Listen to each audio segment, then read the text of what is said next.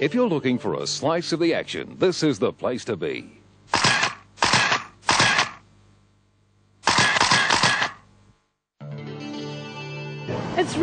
It's really cool. I really like shopping here because it's clean and it feels, right. Well, if you didn't have a food safety program, I wouldn't be shopping here. You read all that stuff about diseases and that's, It's got to be fresh. Oh, yeah. And it doesn't happen by accident. We have a food safety program in place called the 5 Steps to Food Safety. And you're about to become part of it. Here is the 5 steps promise. To sell only clean, safe and hygienic food. To ensure that product is received from warranted suppliers only. To ensure that all staff understand and implement the appropriate codes of practice. To monitor and record the effectiveness of the system. To take all reasonable steps to ensure that the 5 Steps to Food Safety program is implemented at all times. During this program, we'll be introducing you to the 5-step system. We'll show you how the system works, and we'll explore some of the areas that you'll be working with in depth. Cleaning, washing up, and basic housekeeping are all covered by the system. Simply follow the 5 steps. You'll be shown how to use the cleaning products, and you can always refresh your memory by following these charts and the 5 steps. There's a video about cleaning products that you'll be watching after this. I like to know there are systems in place. This is A1. 1, 2, 3, 4, 5. You'll find posters like this in all areas of your department. These are the codes of practice or rules for safe food handling, and following them is your responsibility. Each process has 5 steps attached to it, so they're easy to remember. Food safety is not only about preventing problems arising, it is also about keeping up our standards of quality. Much of food safety is common sense and simply having pride in your work. I've only got time to shop once a week. No mess, no fuss. It's got to be good quality.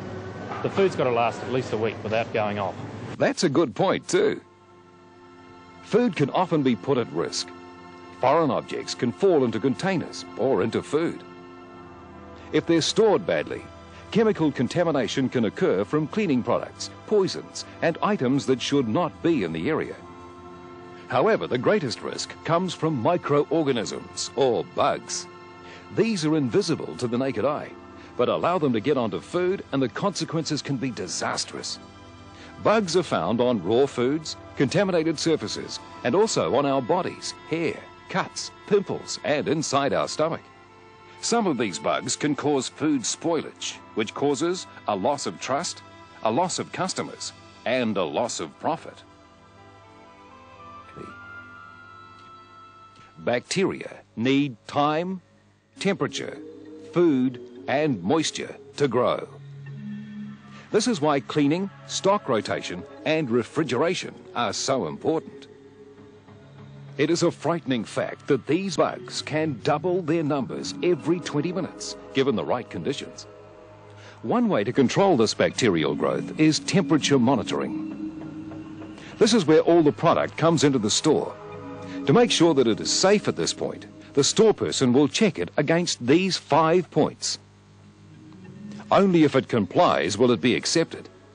This is a very important step in what we call the cold chain. Trying to keep food cold from production to sale is no mean feat, and you'll be playing a major part in this. From here, it will be delivered to your department, and if it is a food that needs to be kept cold, it must go straight into the chiller.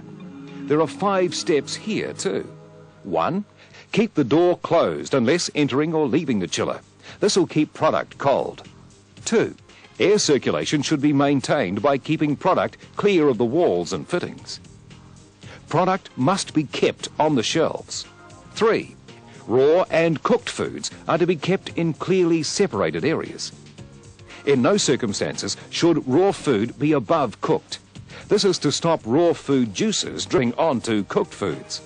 4. Date and time coding must be written on products and credits must be clearly marked so that product can be properly rotated. 5. Product must be protected against contamination. The 5 steps cover all of the food processing that you may be involved in. Well, there's no room for errors in my profession. One slip in standards could kill someone. I expect the same from supermarkets. If I get sick, I could be off work for weeks. Yeah, well, you know, obviously it's got to look fresh and clean.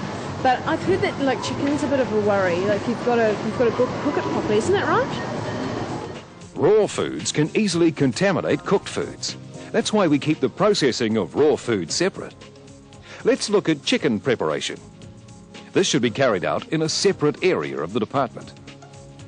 1. Put on your disposable blue apron and gloves. 2. Take the chicken from the chiller. Check the product visually and check the dates. 3. Tray up or skewer the chicken. Keep the processing below 20 minutes. 4. Place the chickens back in the chiller or immediately in the oven. 5. Clean and sanitize the area that you've been working in. Remove and discard your apron and gloves. Temperature is vital too in the cooking process, as cooking to a high enough temperature will kill bacteria. Let's take a look. Visually check the chickens. Load the chickens into the preheated oven, close the door, and then clean and sanitize the door handle. Clean and sanitize the probe and check temperature of the cooked chicken. The temperature must be over 85 degrees C. Remove the chickens from the oven. Drain any fat. Wrap immediately and time code. For example, these chickens were taken out of the oven at 9 o'clock.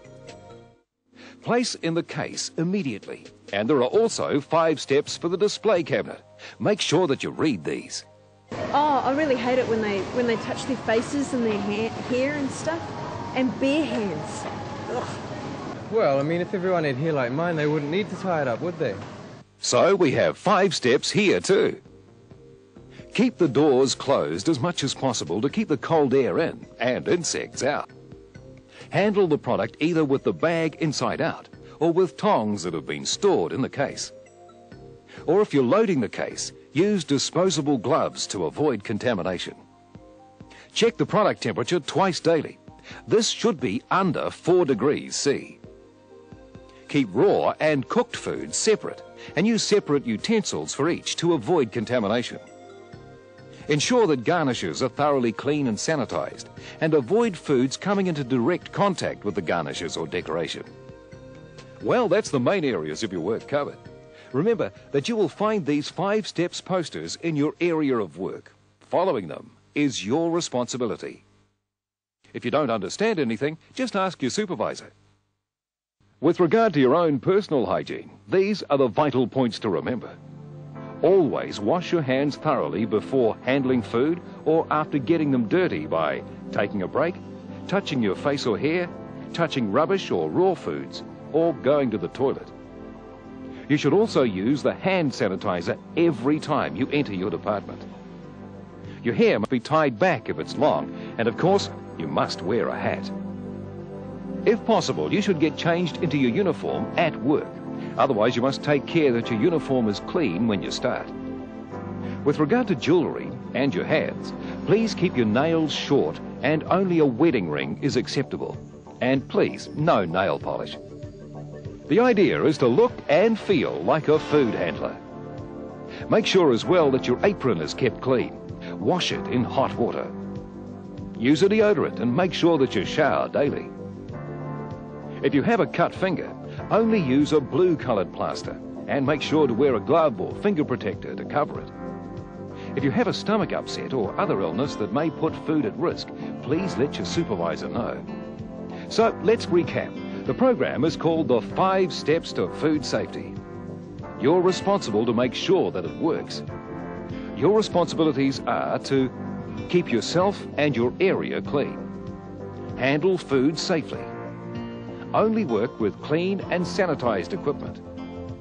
Ensure the temperatures are correct and follow the 5 steps. If you're aware of anything that you feel may be putting food at risk, you must report this to your supervisor. You'll find the 5 steps posters throughout your area of work. It is your responsibility to understand and follow these. If you are in any doubt, there are 3 things that you should do. 1. Check the 5 steps poster. 2. Ask your supervisor. Or 3. Check the manual. And that way, we'll live up to our customers' expectations and the 5 steps policy. Food safety? I haven't got time for that. That's not my concern. That's yours. Say to the grandchildren, you can't beat good old-fashioned elbow grease. I like to see discipline in any operation. Without discipline, quality can't be expected, can it?